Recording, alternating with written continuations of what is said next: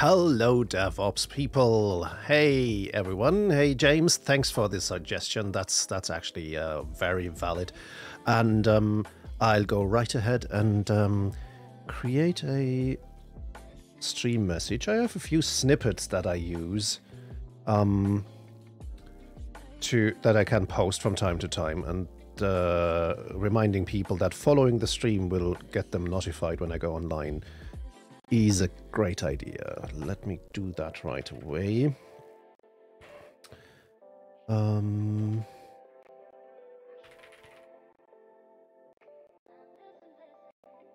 the past, I used text expander to expand these snippets, and a while ago I discovered Espanzo, which is an open source alternative that runs on all major operating systems. It runs on Linux, it runs on Mac, and on Windows. So yeah, that's grand, and it doesn't cost a subscription fee. So I'll add that to my stream snippets. Let's call it follow. Don't forget to follow the stream.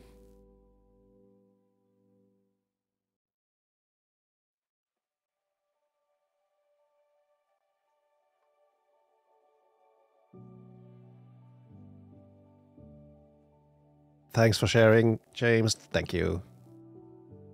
And Frankie as well. Thank you. Don't forget to follow the stream. It'll get you notified when I go online in the future.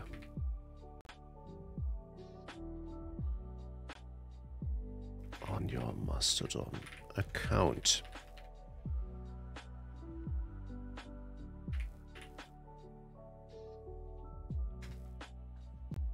Okay.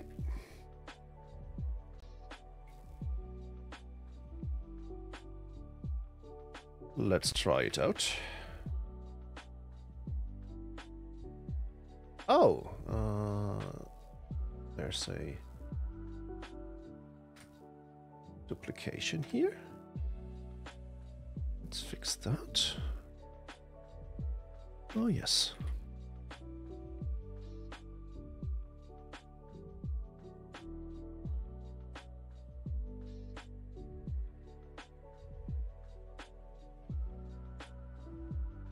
Brilliant. So let's get started, shall we? On Tuesday, I started building a scalable Mastodon cluster, and it took me a little bit more time than I anticipated, mostly because the official Mastodon documentation, the installation guide, is built on the premise that everything is going to run on the same machine, on some kind of VPS or something. And since that's not scalable, and I'm using different hosts for different services, for example, a dedicated database host, things were more complex.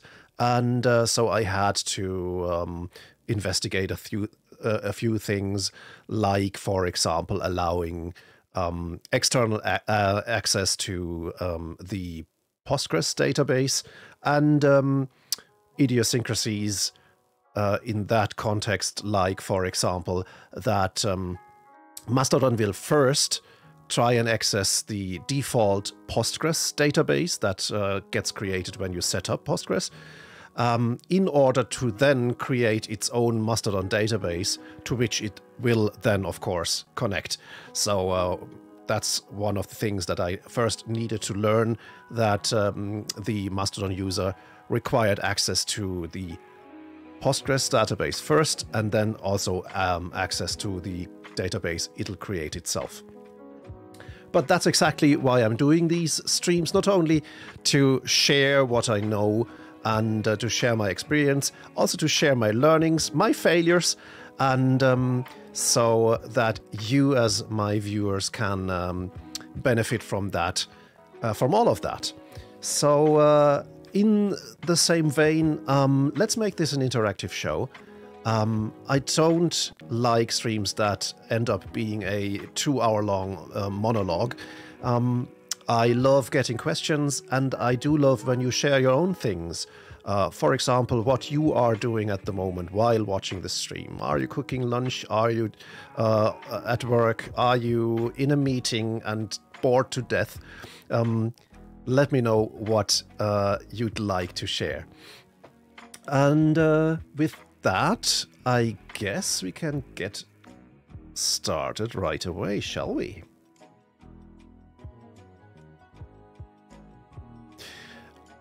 By the way, as you can see, I've started using a GitLab repository for managing the stream. Might be a little bit much, but what I'm doing here is I'm using the issue queue of this repository, to which I'll post the link in a second, as soon as I... okay.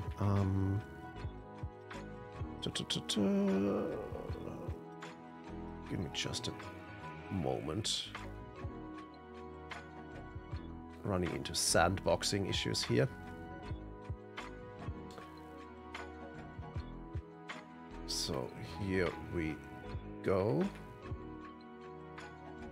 That's the issue for today's agenda. I'm using the issue queue both for managing the agenda and writing down notes, things that occur to me during the stream and things like that, so you can read up in advance what I'm going to do, and of course read up after the stream what I discovered or noted.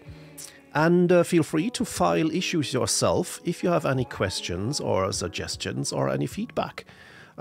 If you'd like me to cover a specific topic in one of my future streams, I'm more than open for suggestions, so feel free to pop into the issue queue and let me know. And that actually should also be a snippet, I guess. Let me...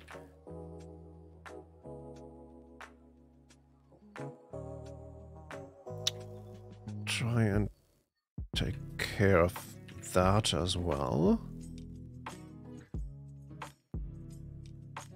So let's use repo here.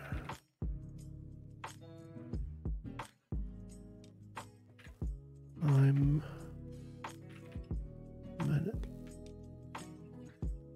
in the issue queue for this stream. I post my agenda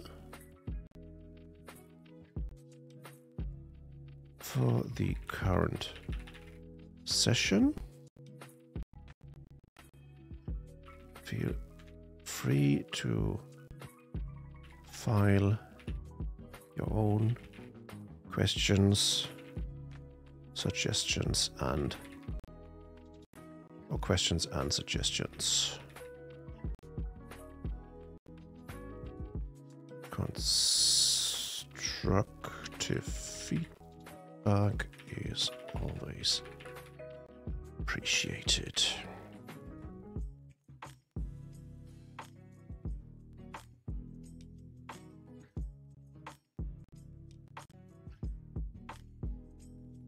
Let's try this. Oop. Oh, that didn't work.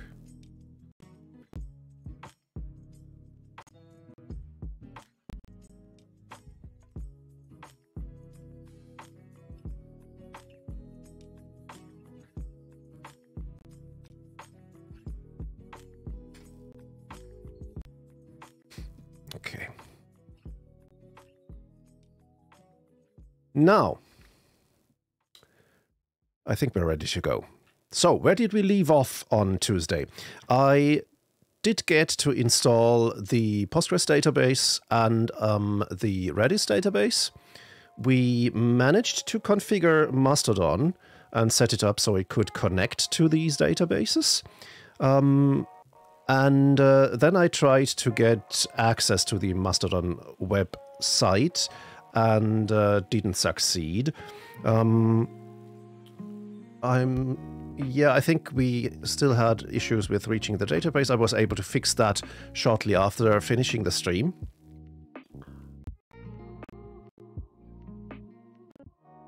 And looking at the way Mastodon, the web component of Mastodon is set up, I realized that we can't leave out the nginx instance. I thought nginx was mostly used as a kind of a load balancer. However, there's more to it than that. If we take a look at the nginx configuration here, you can see that not only does nginx proxy requests into Mastodon and doing SSL termination, which I thought was its main purpose, it also serves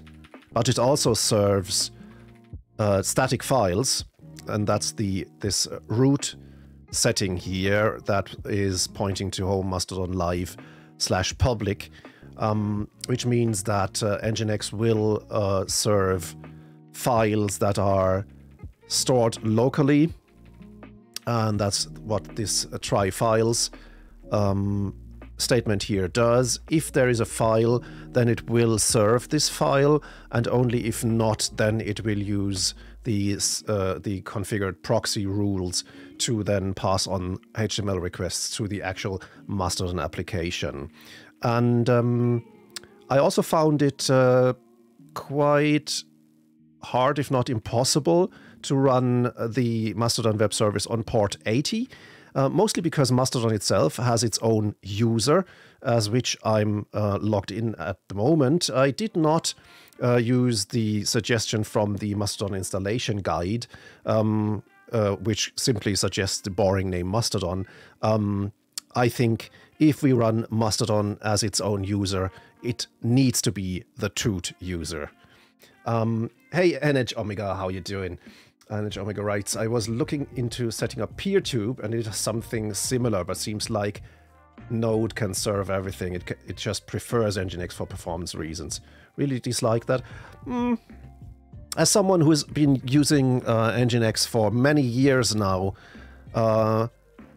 I see it from the perspective of an operations person.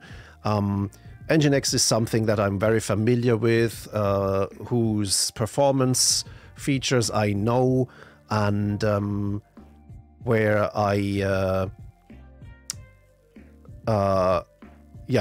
know how to set up nginx as a proxy, and it's also lightweight enough that I don't mind it being in front of an actual web service.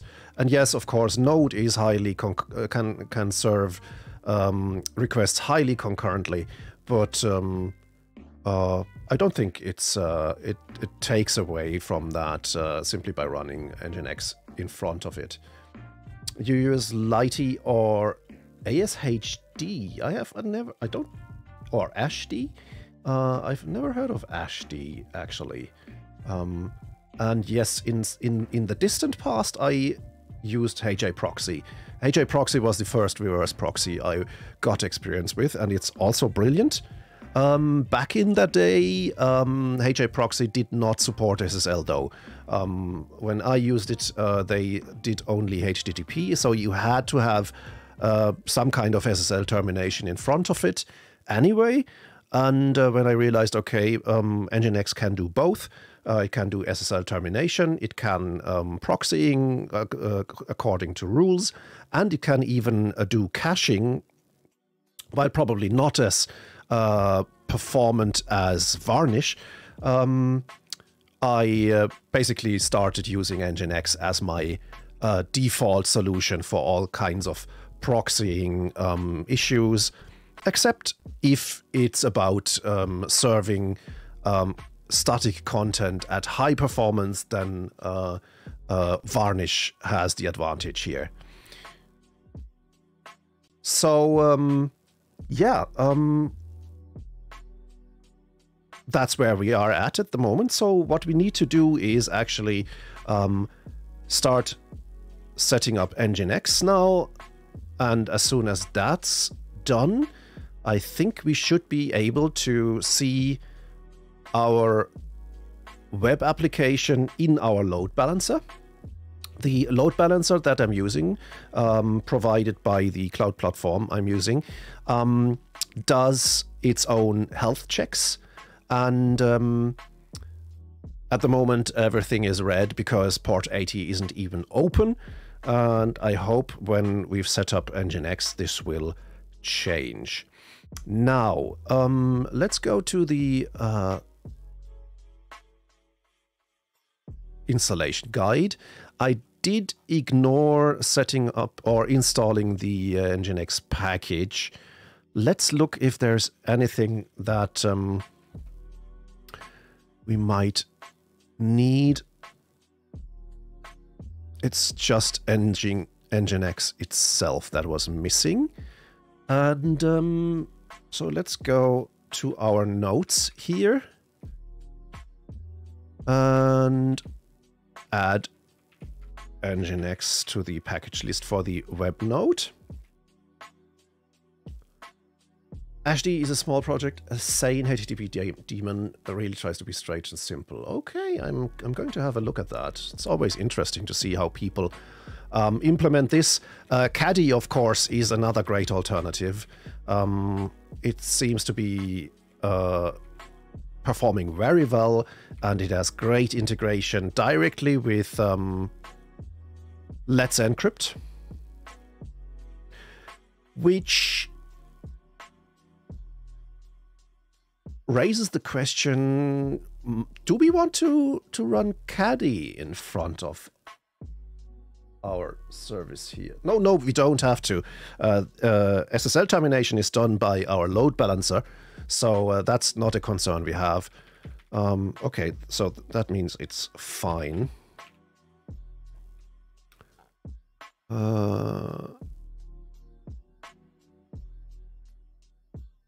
So that's that.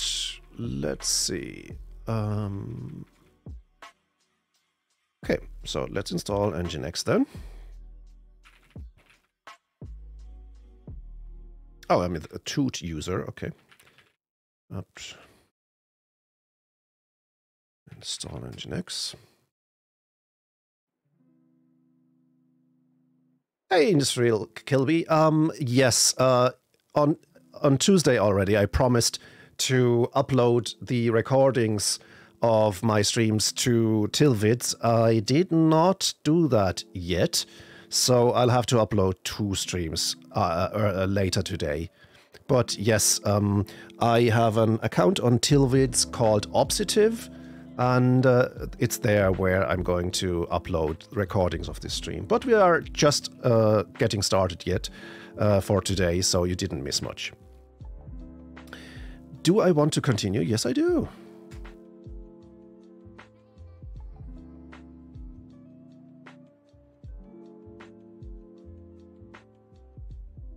Okay, I'll consider rebooting, but I'm not going to do it now.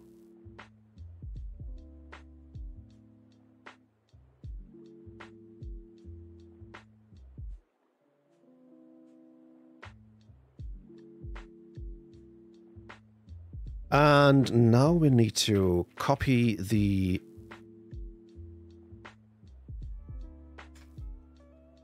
I can't do that. Okay, copy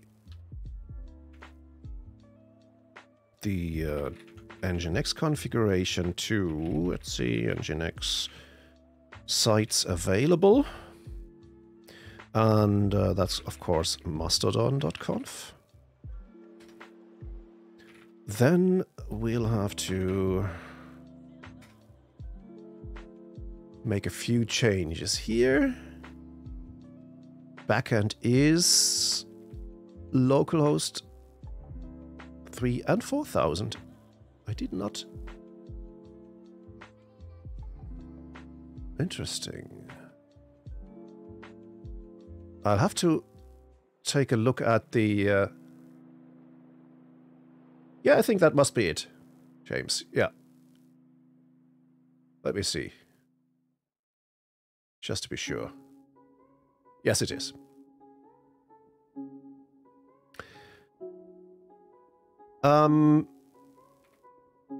As far as I know, only port 3000 is covered by the backend application. And I wonder, do I have to run another instance of Mastodon on port 4000 to get this running?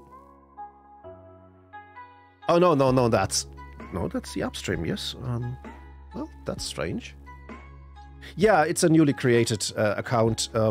Before, I published my videos on YouTube. So there's also... let me quickly pick this out for you to make sure that is working. youtube.com/fullstacklive. Yep, that does work. So that's my YouTube channel where I published my previous videos, but I'm going to focus on Tilvitz from now on. So, server port 80 server name is of course going to be geekdom.social. And it's going to run in home toot live public. The Acme challenge is gets pass through. Otherwise, it'll do a 301. And then we're not going to have an SSL port.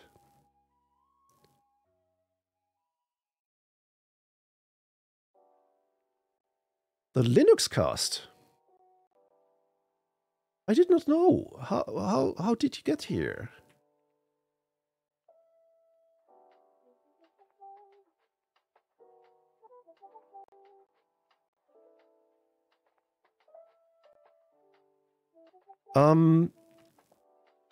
So let's see. We will probably have to copy over a few things.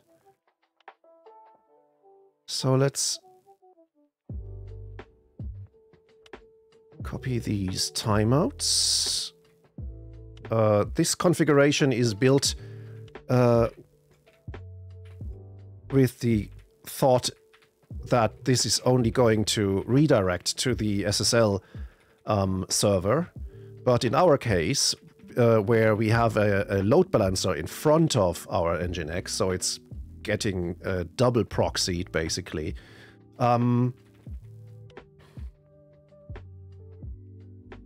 Oh, that's amazing! The Linux cast boosted us. Brilliant. That's very kind. So we'll have to move a few things from the SSL portion. Well, actually, why not simply get rid of this part? Wait. How about the...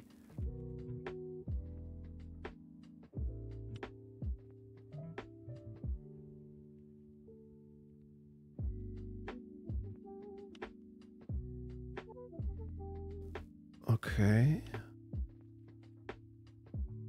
Yeah, I guess we can simply...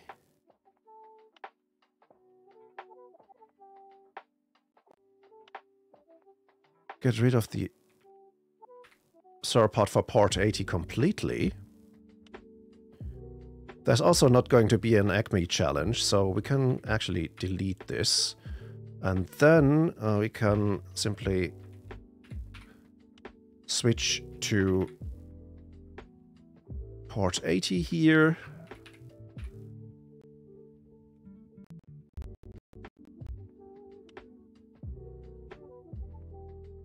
Throw out the SSL part. And that's that.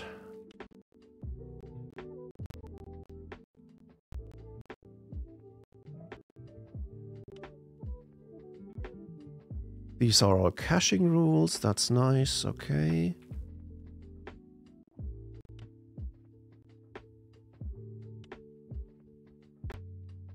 That's also good to know that nginx is the instance that actually adds these cache control headers, because that means if I want to add Varnish into the mix, which is a high-performance caching proxy, I'd probably have to put Varnish in front of nginx here, just to have proper cache control information here.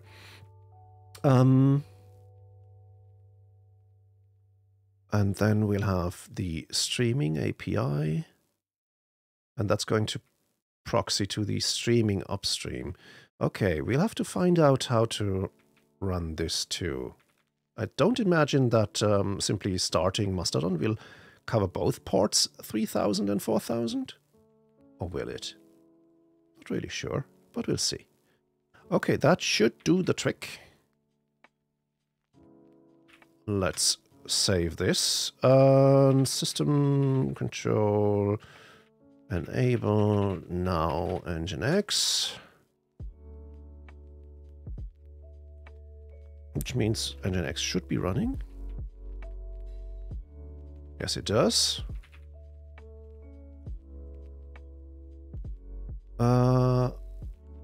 However, yeah, of course, if I use the correct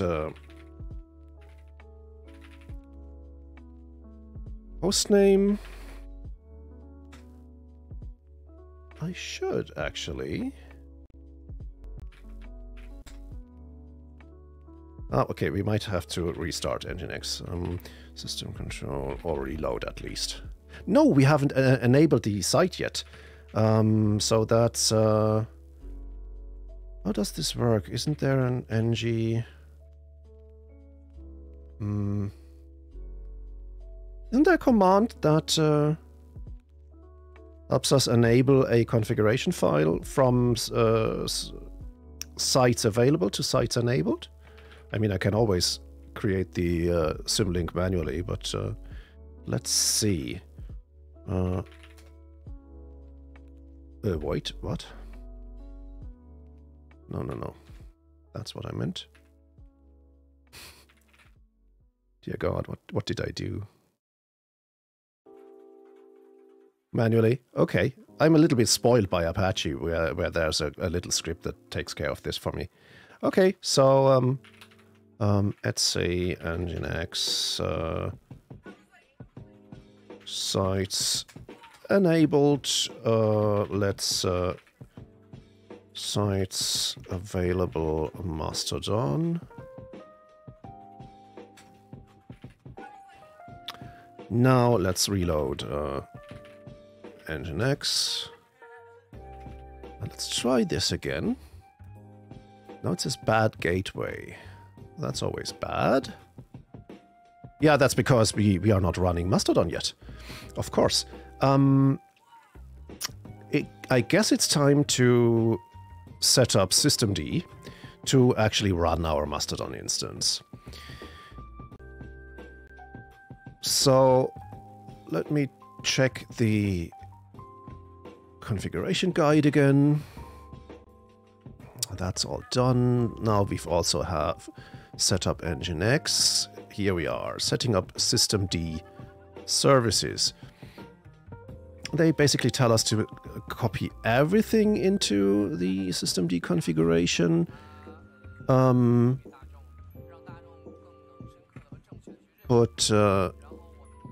Yes, I see. There's a Mastodon web service and a Mastodon streaming service.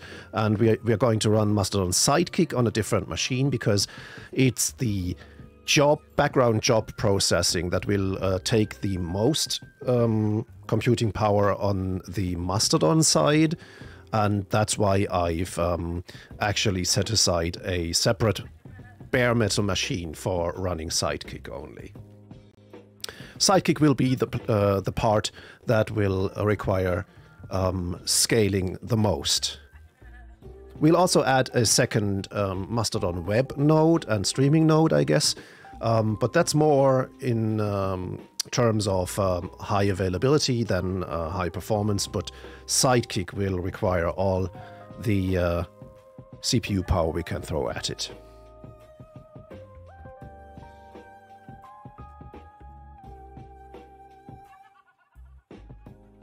So let's copy what we need. And that's also root. So let's go to shoot live. Dist. So there's Mastodon streaming and Mastodon web service. Mastodon, we'll make things a little bit easier to type, and we'll copy that to etc systemd system. Just to make sure we don't overwrite anything. Let's do this. And we'll have to adapt these files because I've changed the path. As you can see, we are in home toot and not in home Mastodon. So let's edit at say systemd system Mastodon web first. Mastodon web user toot, that's already changed. It's not in home Mastodon, it's in home toot live. Files and production port 3000. We are going to use jemalloc, and then we'll have to use the RBenv installation here and start Puma with its configuration. That's all right. And everything else, I guess, can stay as it is. No, here's another home Mastodon.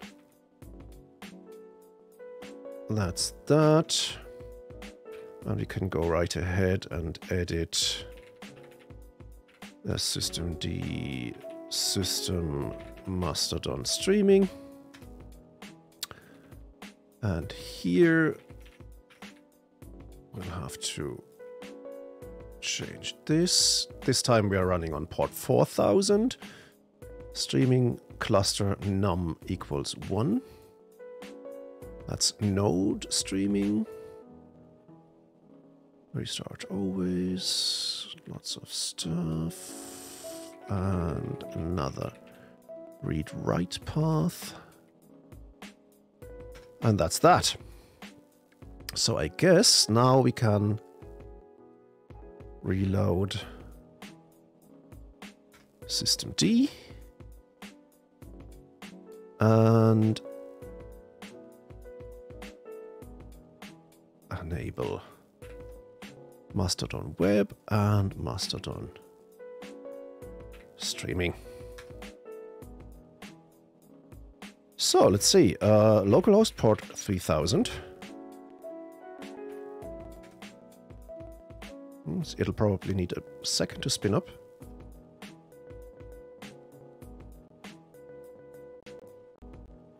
No. Wait, system control status Mastodon web. Yes, it's active. But it blocks localhost.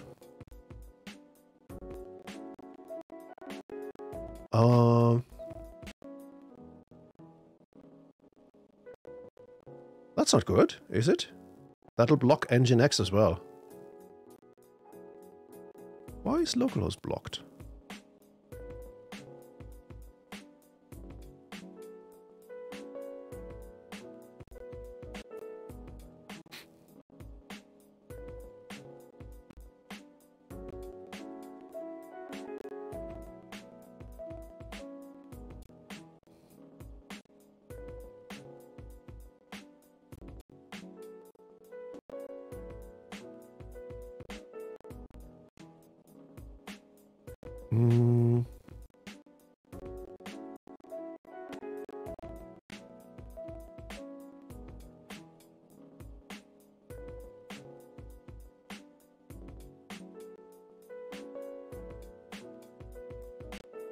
I would expect this to work from the beginning.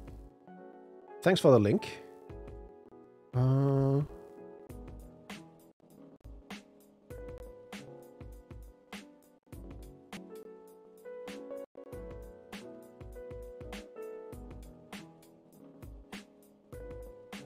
With an unexpected host. This means you need to access.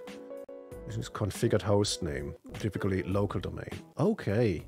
Ah, thank you. So it's simply because I, once more, did not use the official host name. That makes sense. Curl, let's do a -i so I can see the headers if necessary, and then we'll add a host header for geekdom.social. And that redirects to HTTPS, and we can't go any further from here. However, let me take a look at the load balancer.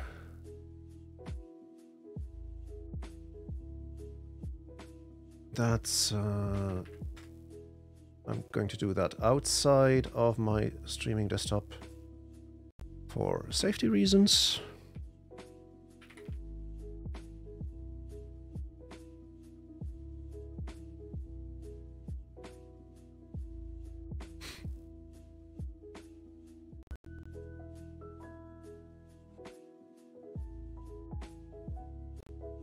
I used the wrong login.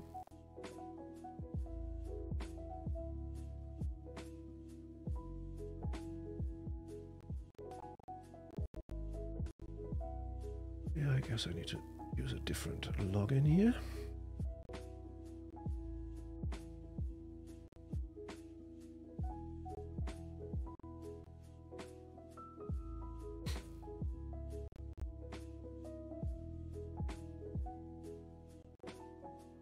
Load balancer says it's healthy. So, wait, how about we access geekdom.social? This page isn't working, redirected you too many times.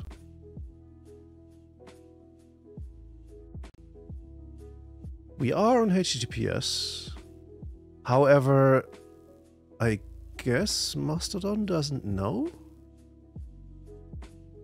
Or did I...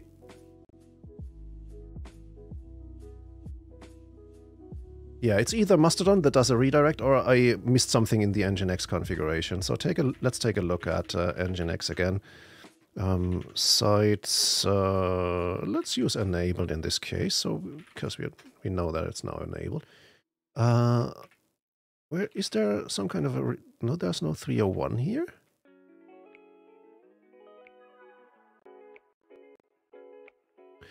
Yeah, I guess it's probably Mastodon itself. Wait, Mastodon itself can't really expect... So, wait. The problem is, Mastodon does expect this header here, X forwarded proto scheme, and I guess that's streaming. However, I guess it's the same for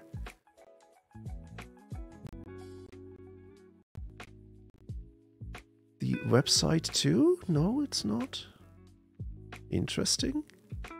So what I would expect is that the Mastodon website itself also relies on the X forwarded proto. Website root is wrong. Oh, you're right. However, that'll only affect static files. You're right. So let's check that home Mastodon doesn't exist anymore. Yeah, okay. So static files wouldn't have been found here, and that would certainly have had issues on CSS and things like that. But I don't think it's the cause of the redirect not working. Thanks for the hint anyway. I appreciate the help. So what I was just explaining was, if there is a proxy, the proxy knows if it was accessed via HTTP or SSL, and that's an information it forwards using this X forwarded proto header. So the application itself, while always talked to via HTTP, unencrypted,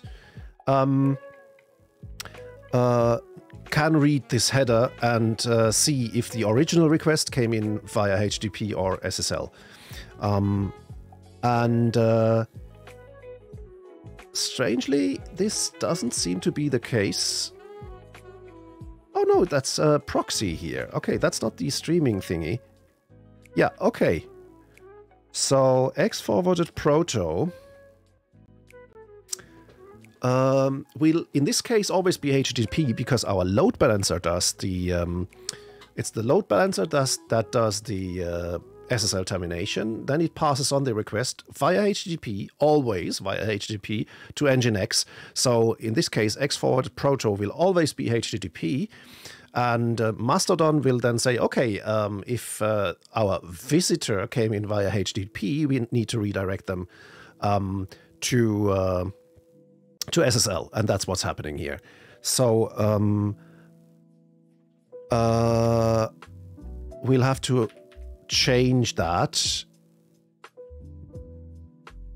so that it works. But let's answer NH Omega's question here. Proxy pass HTTP backend means that nginx will proxy, which means forward this request to the upstream named backend, which is localhost port 3000. That's our Ruby application, while port 4000 is the Node application.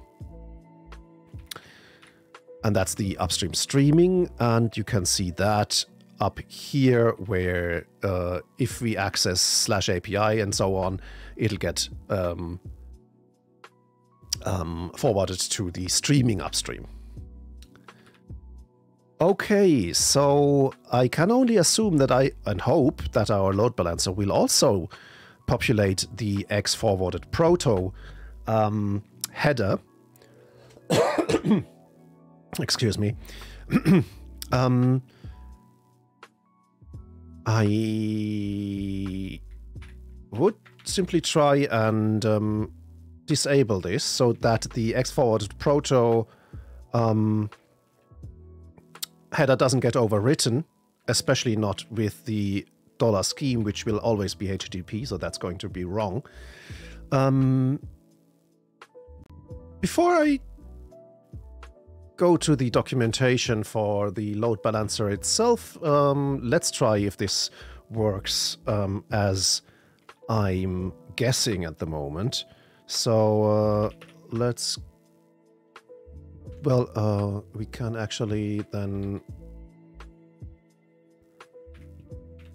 Whoops. Do this here.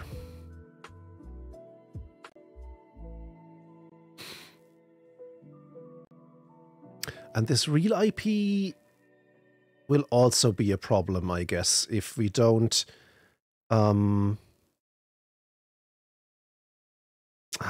it's all a little bit complicated. I'm starting to regret having used a load balancer instead of using nginx itself as the load balancer.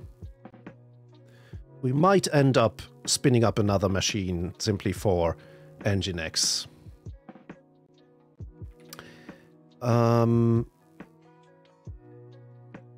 Because this real IP, of course, and will also always be populated with the remote address, which will always be the load balancer.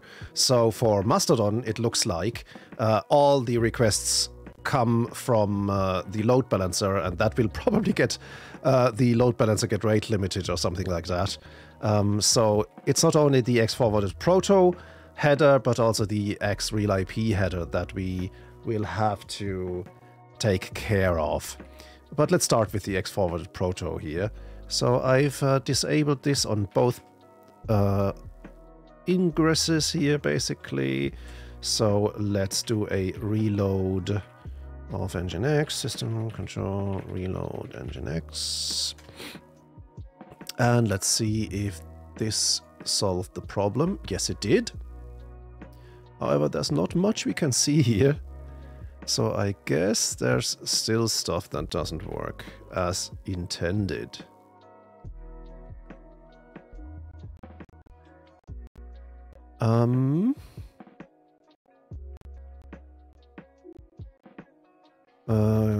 guess we should take a look at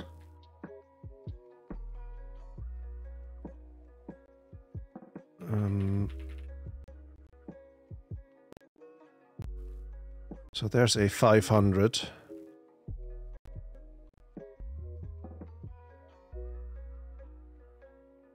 Yeah, that doesn't look good. Where do we find the web logs for this service?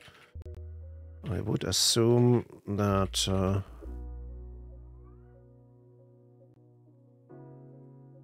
it's going to write a log somewhere.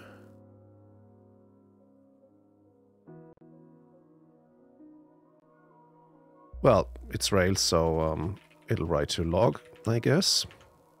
Nope. Nope, it doesn't.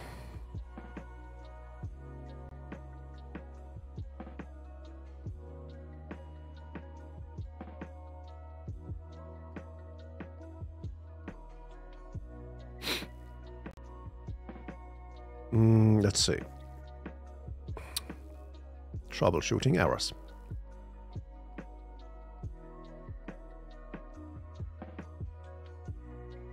Okay, it's using systemd's logging mechanism, so channel control -u Mastodon web, right? Channel control. Okay, that's great.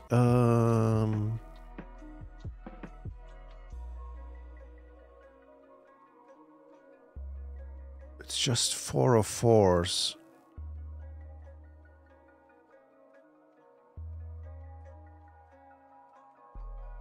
Oh, it's trying to render 500.html and it can't find that. It can't find the error page it wants to display. That means there is something wrong with the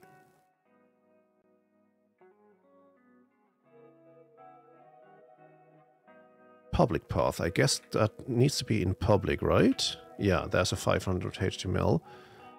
And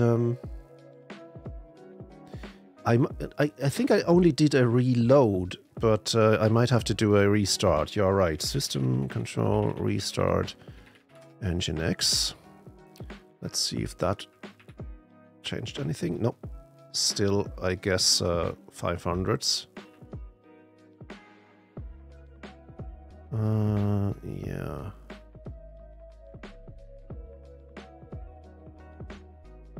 So for some reason it still doesn't have the right root here. It's home toot live.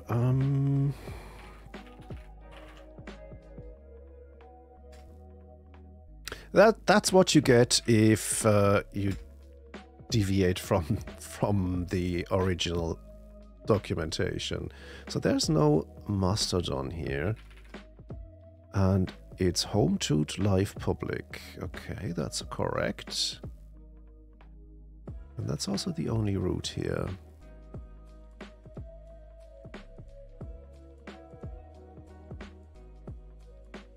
That is strange. However, if this would work, I should be able to curl this, right? If I do a curl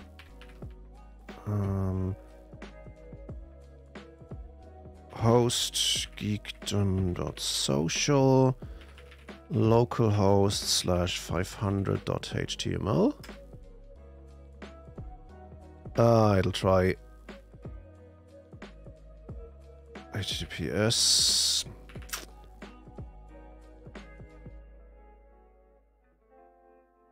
What about nginx log? Tail log nginx error log? Oh, permission denied. That's of course possible, yeah. And I wonder if that is because of file system permissions or because of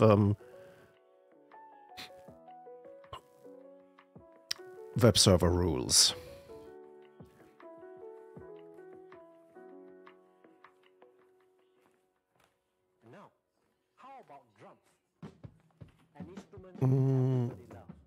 Just a second.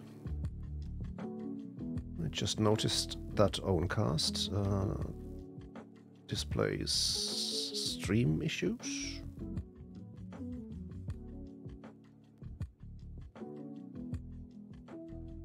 Yes, that's a good observation. It's stat, so it's probably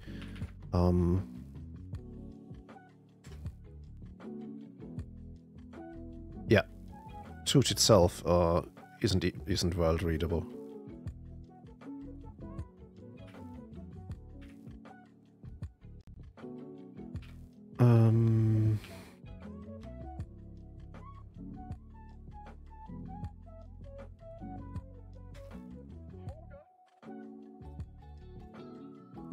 How about this?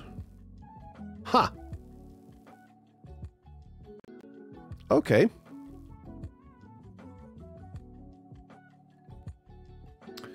Now we're cooking with gas. Okay, so this part is working, and I would assume that database access and everything else is working as well.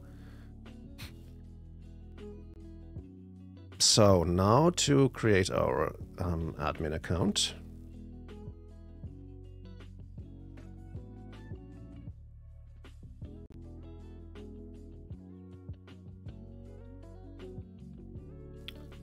In the browser or from the command line.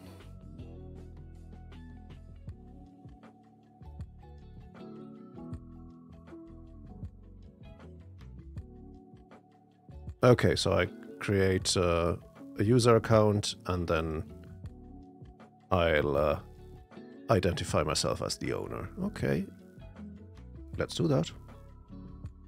Give me a minute.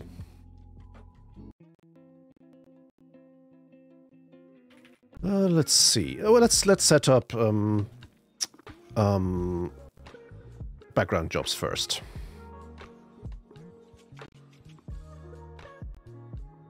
So for that, we'll have to switch to a new host, and I guess we'll have to do the yeah. If all else fails, we can take a look at the database. So we'll have to go through the setup again, at least in part.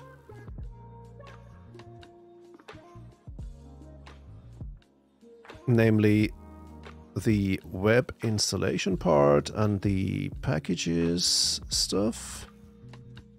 So let me go ahead and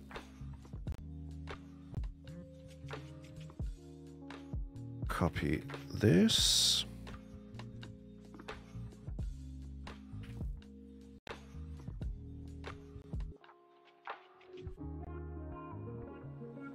And we'll have to first set up the repositories for Node. So that's the first thing we need to do.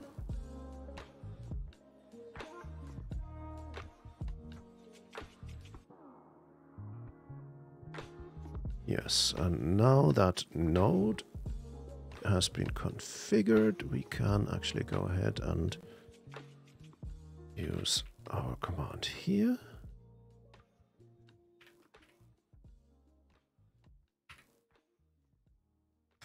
Install all this.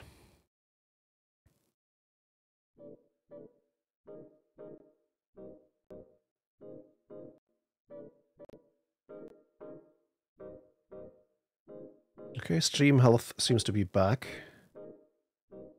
If there is anything that you can see on your side, if audio is off or if the stream keeps buffering and things like that, let me know. I am still...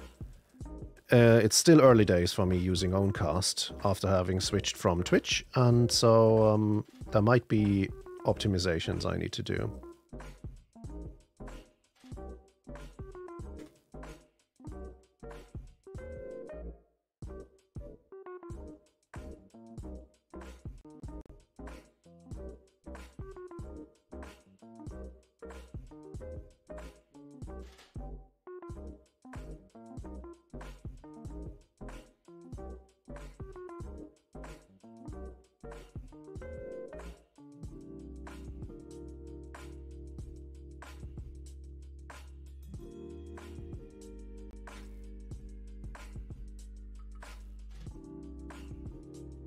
So just in case you're curious, here we are running on a bare metal machine with 12 logical cores, which should be more than enough to run a decent Mastodon instance.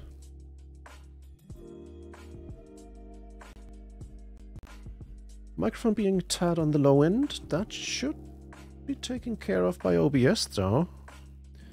Let me see.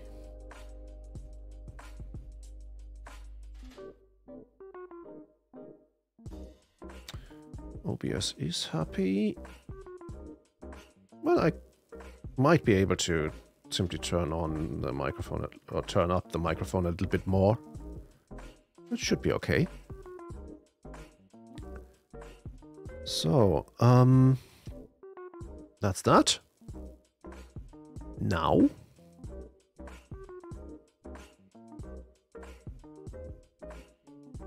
let's try and install Yarn again. Core pack enable. This should work now, since we are not using IPv6 alone anymore. Enable. And then yarn set version classic. Yarn set version classic. Yeah, this time it worked. Okay.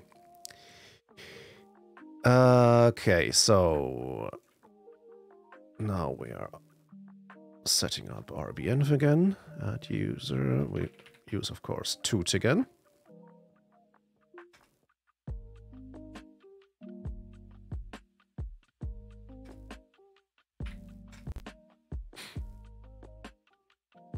And let's fix the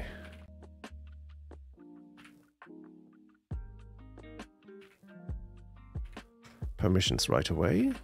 Yeah, of course, it's not change own, it's change one. Now, let's install. Oh, we have to clone Mastodon first.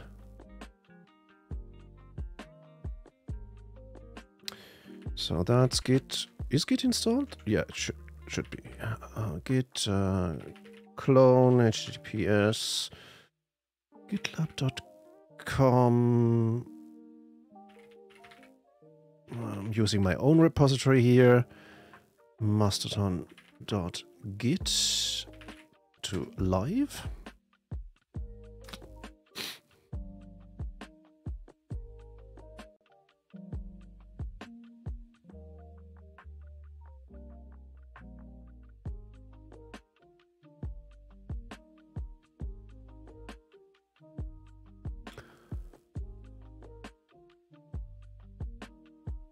Oh, that wasn't it. That's the RBNF installation, actually. Okay. If I remember correctly, we were able to install RBNF from apt. However, the Ruby build version was too old, so we'll need to clone that. We'll have to add this to bashrc. And eval it, and that needs to be done here, but it needs to happen as our toot user. That's that, and that means we can now RBNF install 304. No, we can't. Why can't we? Home.rbn. Well, there's no plugins directory, that's why. Why didn't that work?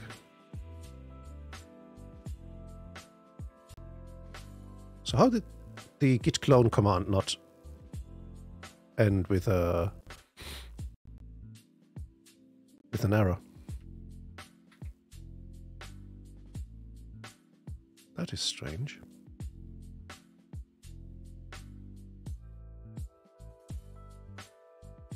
Let's see.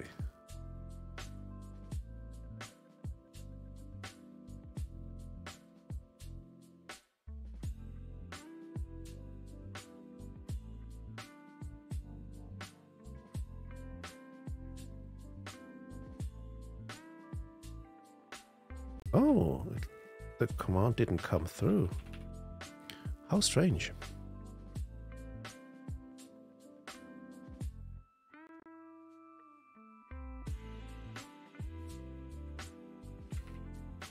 Here we go.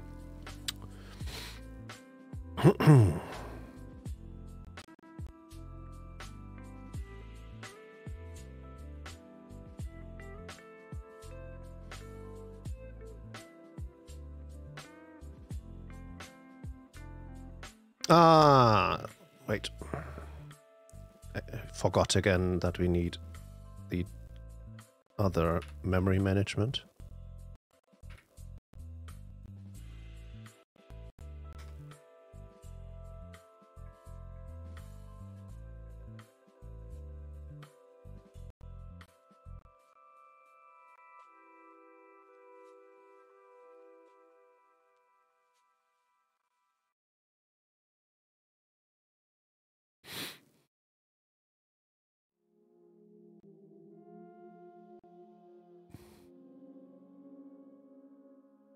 Okay, we are not.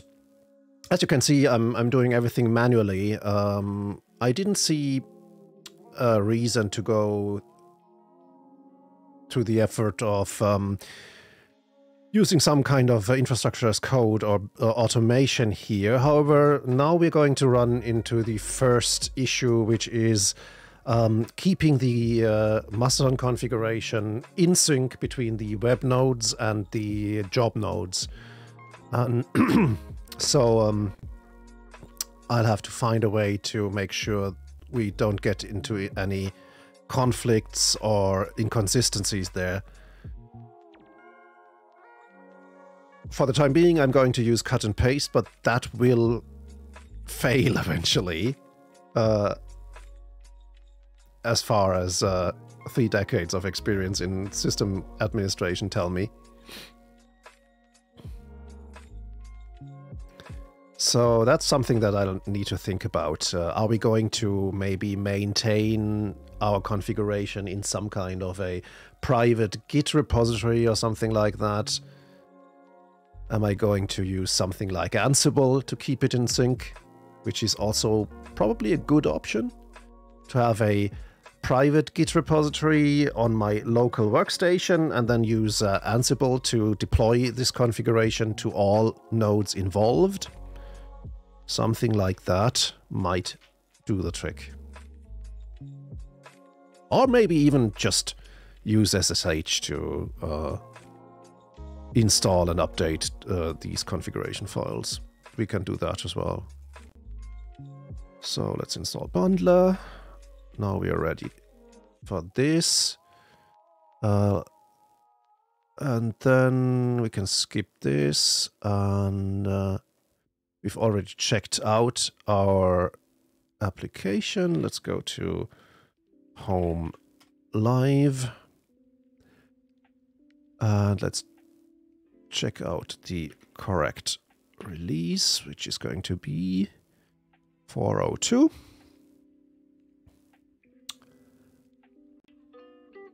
And then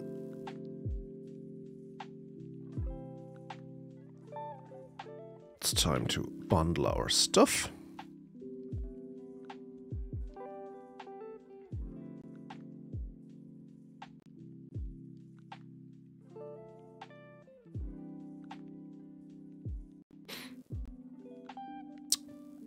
Ansible would probably be my tool of choice to maintain setups like this, which are complex enough to warrant some kind of operations automation, but not require any coding or something like that. So simply do these installation steps for Ruby, clone the Mastodon repository, fix permissions, and then copy in the .env.production from my local workstation where I maintain this in a Git repository. I think that's something where Ansible can really shine, because it's more or less a sequential process. It's simple things like creating directories, changing permissions, installing packages, all things that Ansible can do with ease. And it doesn't require a central server such as Chef, which we are using for our hosting infrastructure. And if you are running hundreds of Linux servers, having a central server instance that keeps track of all your machines and can tell you how they are set up and things like that, that makes sense for me. I wouldn't want to use Ansible for that purpose, but just to maintain a handful of machines for this Mastodon cluster, I think that's a likely solution I'm going to go to, I think. Okay, that's bundler done. Now we'll have to install yarn stuff. So the JavaScript side of things or Node side of things.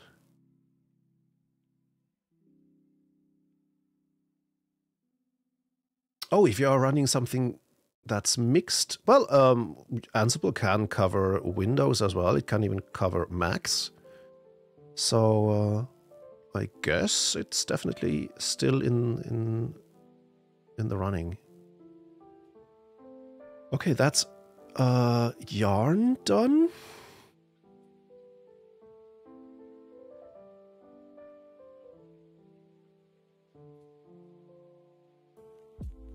And then we'll have to copy the configuration file and run asset pre-compilation. Database schema does already exist, so that's not a problem. And then we'll simply set up another nginx instance, where we also have to keep the configuration in sync, I guess.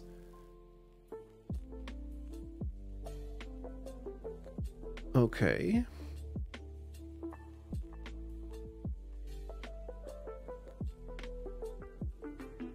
So that's that. So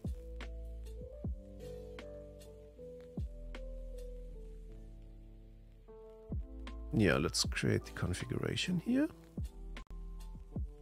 I'll do that behind the scenes, of course.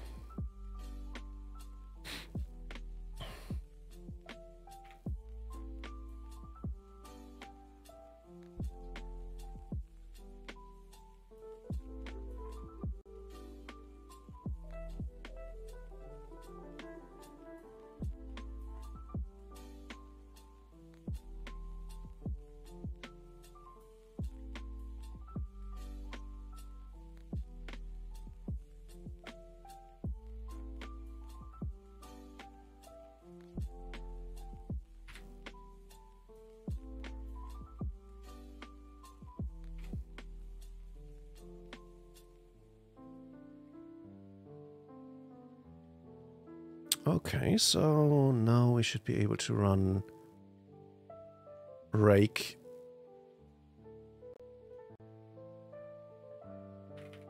assets precompile. I'm not running Mastodon setup, of course, because we don't want to set up everything from scratch. I just copied the .env.production file from our web node.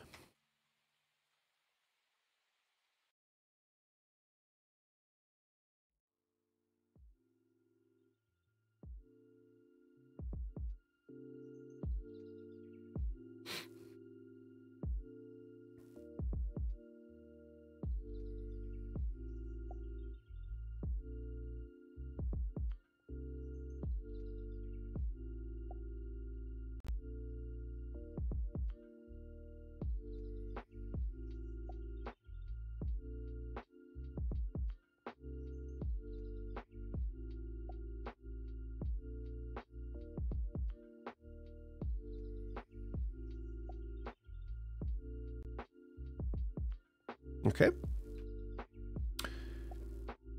Create database schema, that's already done. Which means we can go right to setting up nginx. Nginx has already been installed, so I need to grab the nginx configuration from the web node.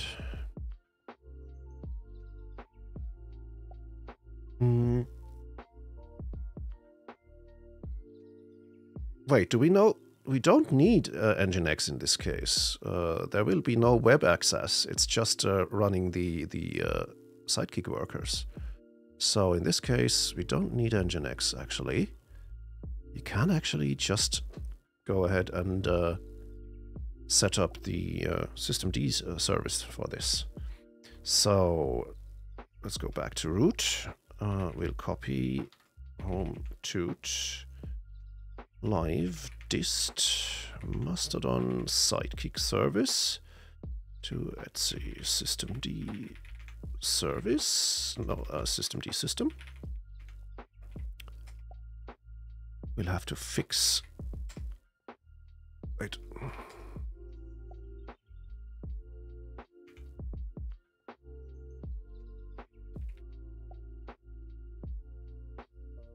Let's just simply search for Mastodon. Nope, no, that's user toot. That's toot.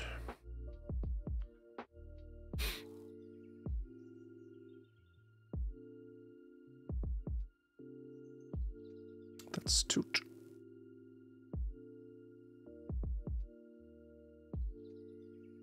And that's toot.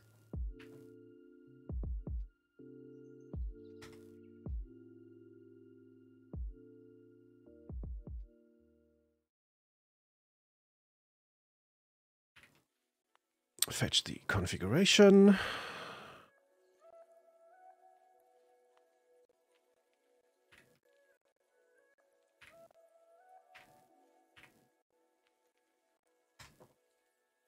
And enable it. Let's take a look. Channel control -u Mastodon Sidekiq.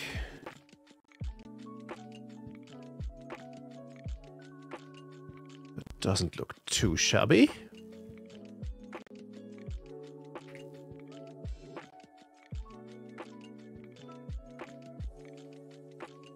I would say it's able to access the database and Redis as well. Otherwise, it would probably have issues.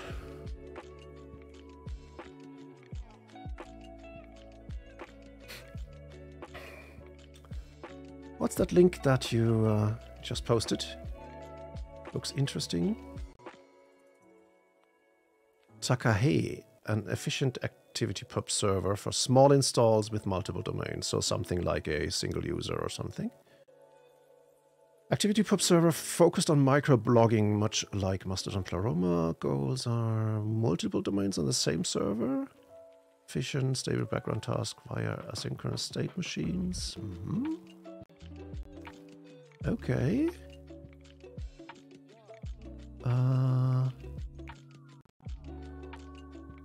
Interesting. And it seems to be written in Python. Okay. Yeah.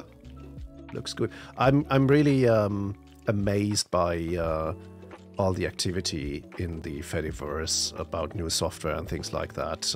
It's really awesome to see the open source community rally to get this off the ground. Well, it is off the ground already, but to really make it fly.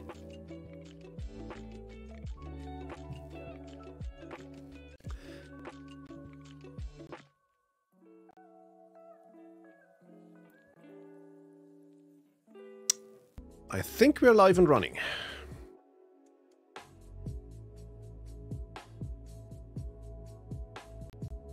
So I guess I want to follow my existing account.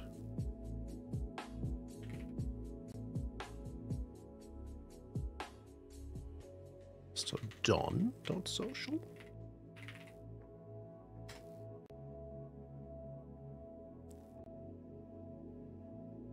Looks like we can talk to the Fediverse.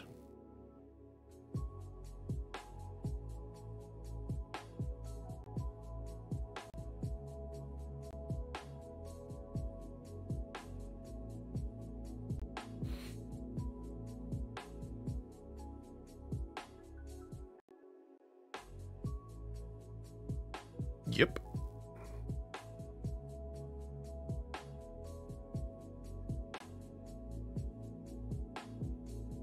nice and fast so far.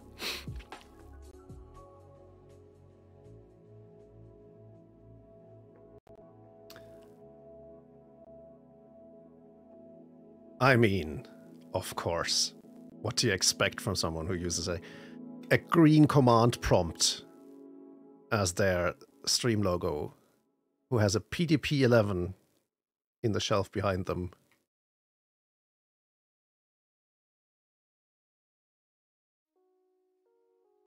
I didn't even make this take this photo with Mr. Hackerman in mind. I think I just wore a black hoodie, and my wife took a photo of me, and later I realized, well, that hood really looks good.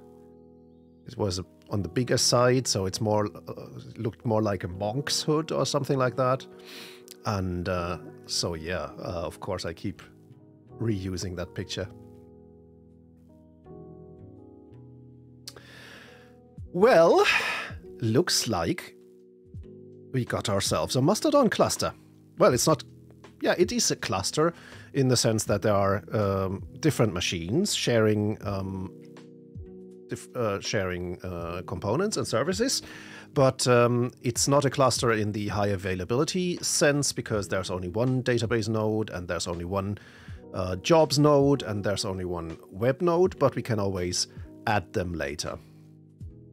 And yes, I'm going to move to it. I'm going to make this my home instance. I'll move my followings and followers from Mastodon.social over here. And I'll also get the instance ready to really get others on there as well. I've always been interested in these community things. Even back in the early 90s, I ran my own BBS system right from my bedroom PC. I still remember I really had to get used to keeping the PC running day and night, and actually sleeping at night with the PC running next to my bed, the fan running and everything. Maybe hearing the modem click or even beep when someone called in. So yeah, I have very fond memories of that time, and I enjoyed getting in touch with the people using my BBS. I actually made friends doing that, because people called in from all around my hometown. And we started to do things like meetups, and some of these people I'm in touch with after 30 years now, and so yeah, this was quite the experience for me. And I do know that there's a lot of stuff that you need to deal with as an instance admin, and if you want it to be a bigger instance, you probably need to build a team of people doing moderation and things like that. So that's why I'm not going to rush it, making the instance public. But if you'd like to sign up, you're more than welcome to do so.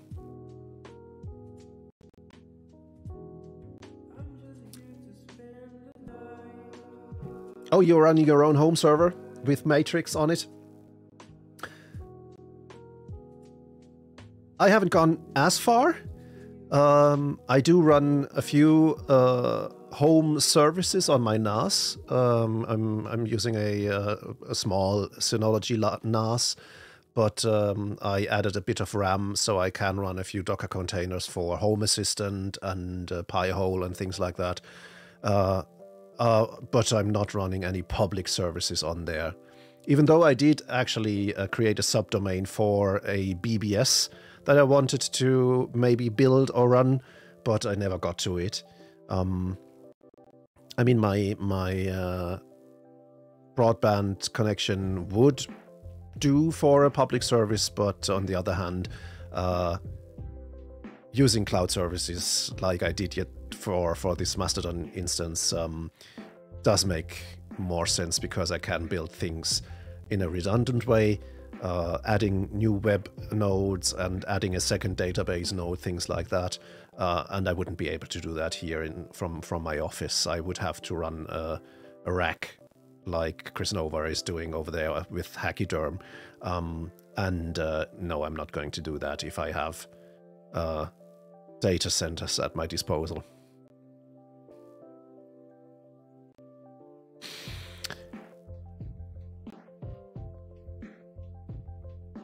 Okay. To be honest, now I feel like the dog that chased the ambulance and actually caught up with it, and now doesn't know what to do. I guess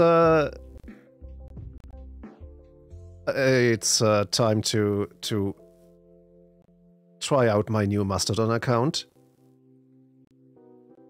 and see what we can do. What I would like to do is I don't expect anything spectacular here. No, this machine is completely idle. Not much Sidekiq activity here. And web is probably the same, isn't it? Yeah. Okay, so how can we get a little bit of load on there? Try it with us. Oh, you're afraid that I'm going to sign off? Yeah, I was about to do that, actually. Or I was at least considering signing off. But, yeah, okay. Now...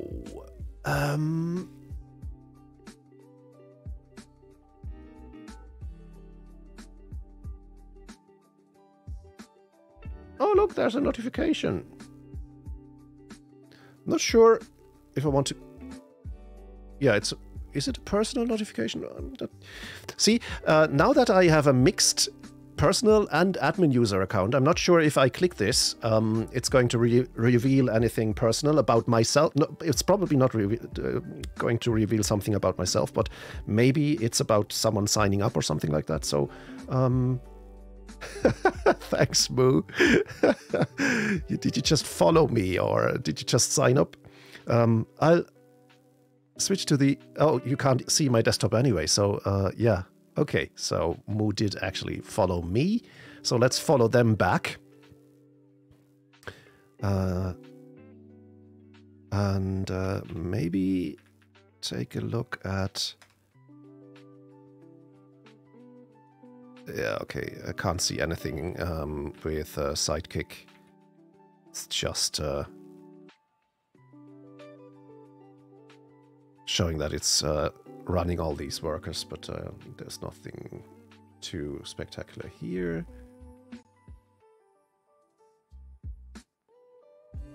Yes, you are right. Now that I've deleted the generic admin user because it was taking up my personal email address, having an official...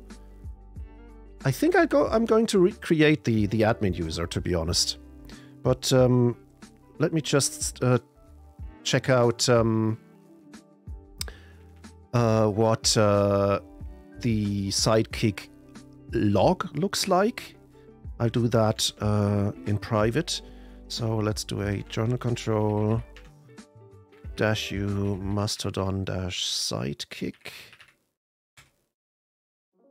And let's follow that. Interesting. Yeah, Paperclip is storing stuff. Oh, you mean an actual operator? You know what? I'm going to create sysop.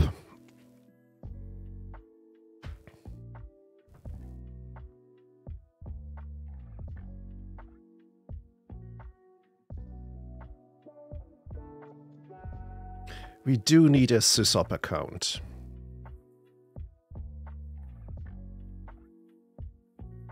But I'll have to find the proper email address for that as well. That's another thing that I need to decide. Am I, for example, going to use a ticket system for official requests and things like that? And I guess I'd connect the email address of the sysop account to that or something like that.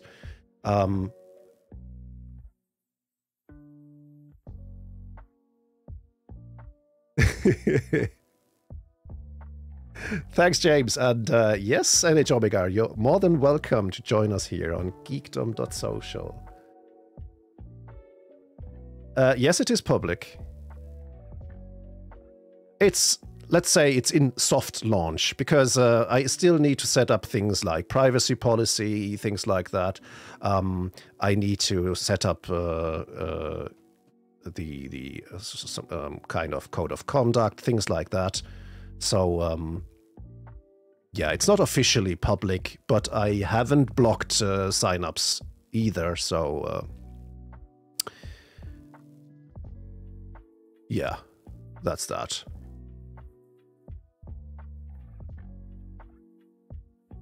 Looks like things are running okay. I see Paperclip creating pictures and resizing them, creating thumbnails, I assume.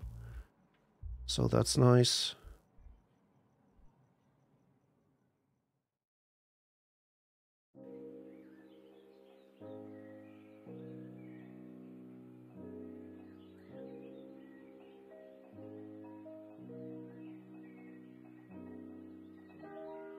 Well, look at that. Everyone's following.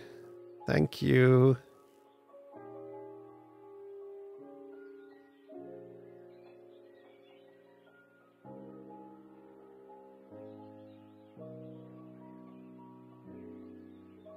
So, since people are signing up,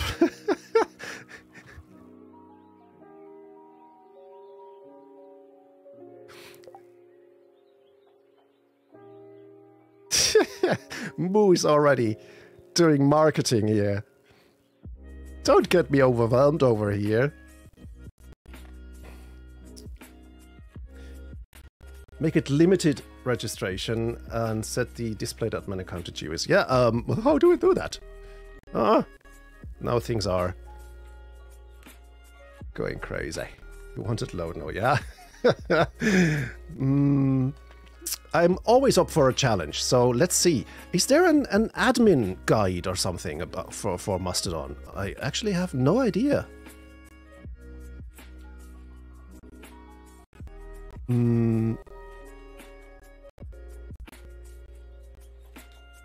Running Mastodon, setting up your new instance, moderation actions. Let's see. Oh yeah, filling in server information. After logging in, navigate to the site settings page under preferences administration. All right, I see. There's a new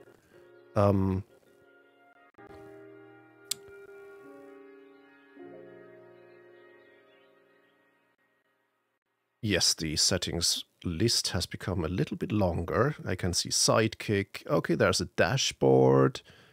Manage server rules. Okay, here we go.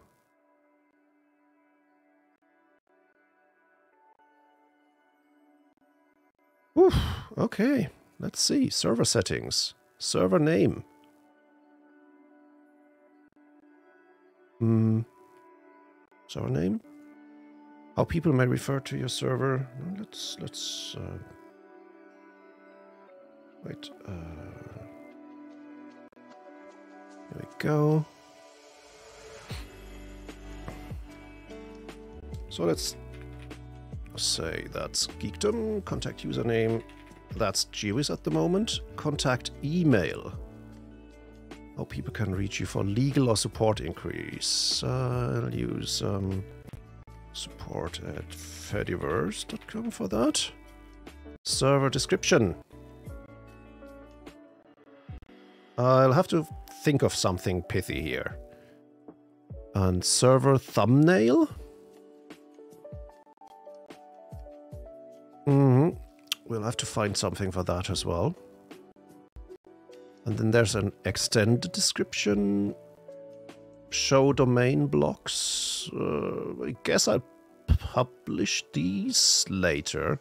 And then we'll need a privacy policy. Or leave blank to use the default. Let's hope the default is okay. Approval required. require a reason for join.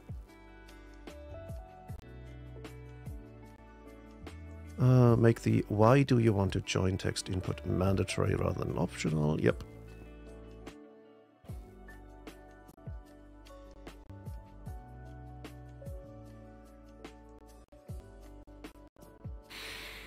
Discovery, enable trends, yeah, allow trends without prior review. No idea what that means. Allow unauthenticated access to public timelines, yeah, that's okay. Follow recommendations, always recommend these accounts to new users. Well, let's recommend my own, huh? And the still to be created sysop account. Enable profile directory. Yeah, that's fair. Content retention, media cache retention period. We'll have to find out how this is going to play out. User archive retention period. Keep generated user archives for this specified number. 7 days is perfectly okay.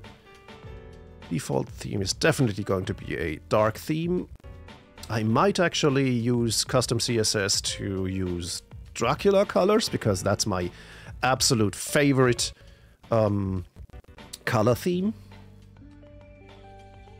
And custom mascot. We don't have a mascot yet, so that's going to be something we're going to do later.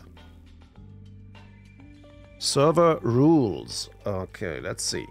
While most claim to have read and I agree to the terms of service, usually people do not read through until and after a problem arises. Made it easier to see a server's rules at a glance by providing them in a flat bullet point list.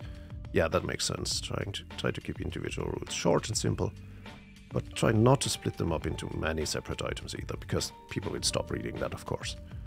Okay. Roles, we'll keep defaults. Announcements. Okay, here I can create new announcements. Custom emoji, there we'll definitely use that. Webhook and relays. Okay, let's take a look at Sidekiq. Oops. Okay. No failed jobs so far. Good.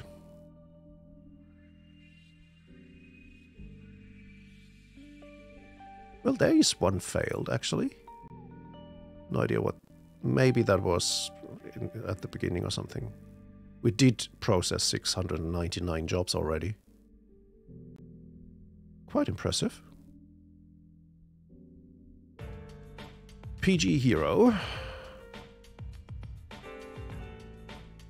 Nothing too problematic, I guess. No long-running queries, 17 connections. Okay. I'll have to keep an eye on that, I guess.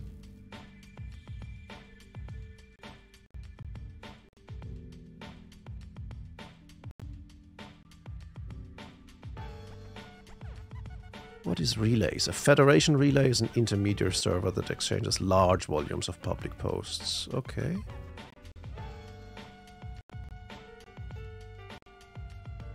I haven't heard of relays yet, but yeah, that makes sense. Automated post deletions? Oh, that's for my personal account, okay.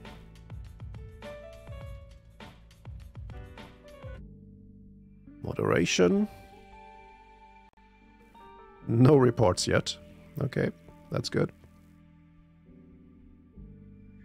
I'm not going to click on accounts, just to be sure and safe.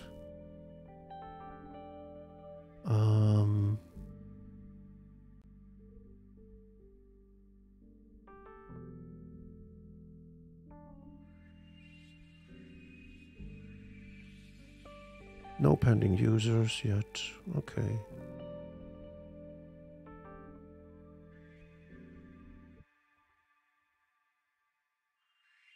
So, question.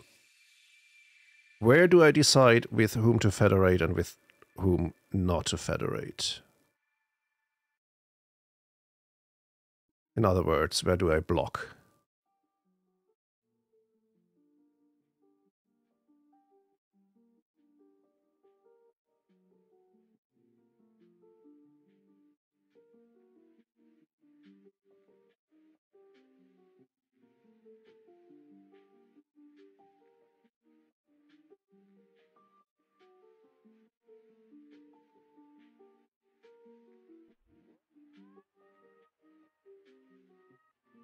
James, did you create an account yourself?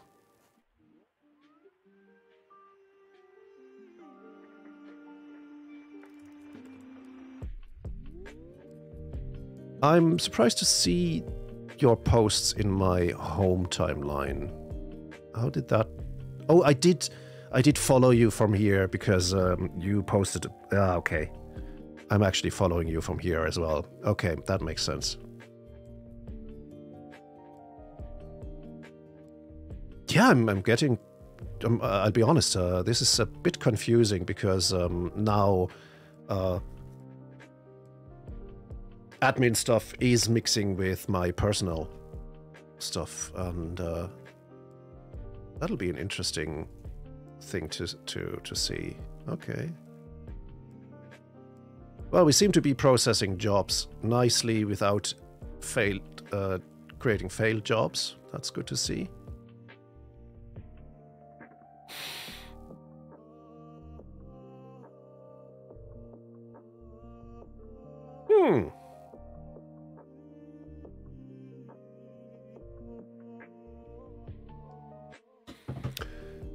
I guess it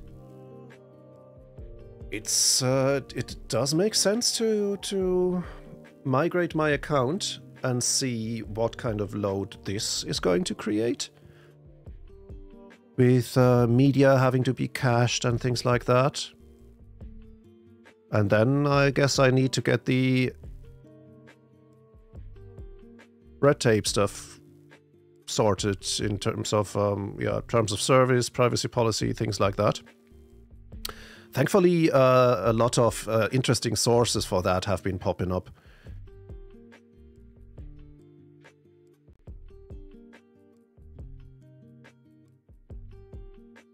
So I don't have to start or build something from scratch in terms of privacy policy and things.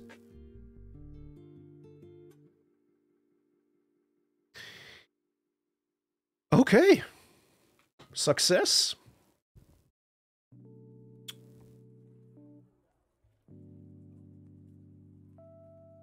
I mean, the main thing that I'm going to be curious about is how this setup is going to hold up with a growing number of users.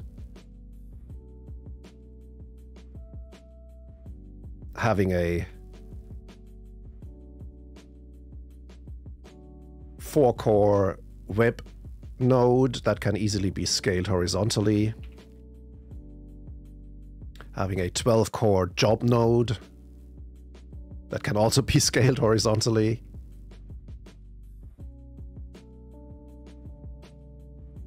Having a 16-core database node that can't be scaled horizontally, at least not easily. We can always scale vertically, of course, and there is the option of using read replicas to spread the read load, which is also an interesting aspect of these scalability issues. Yeah, so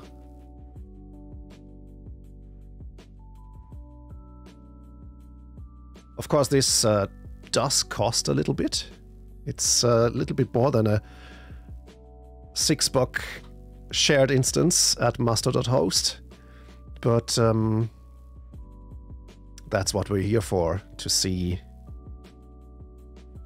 IT in action, I guess.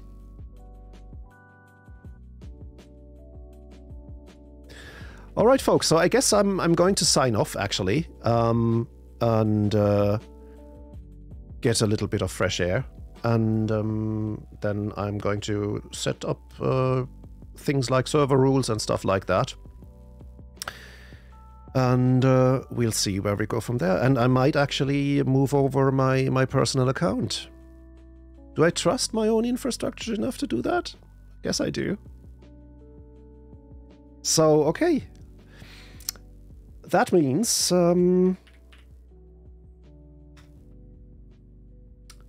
this is it for today.